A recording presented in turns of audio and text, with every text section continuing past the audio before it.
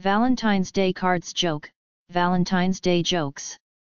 A guy walks into a post office one day to see a middle-aged, balding man standing at the counter methodically placing love stamps on bright pink envelopes with hearts all over them.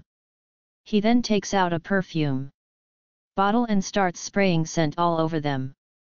His curiosity getting the better of him, he goes up to the balding man and asks him what he is doing.